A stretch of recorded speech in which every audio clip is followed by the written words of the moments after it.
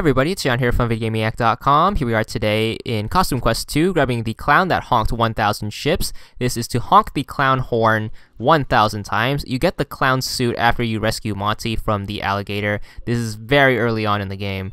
And he will don the clown suit. Then what you want to do is you want to go a little bit to the left. He should teach you how to use the suit as well as the costume swap. So what you want to do is you want to hold the right trigger and then select the clown suit. Then if you hit the B button, you should use the horn. It is meant to scare alligators away. But what you want to do now is you want to honk the horn 1000 times.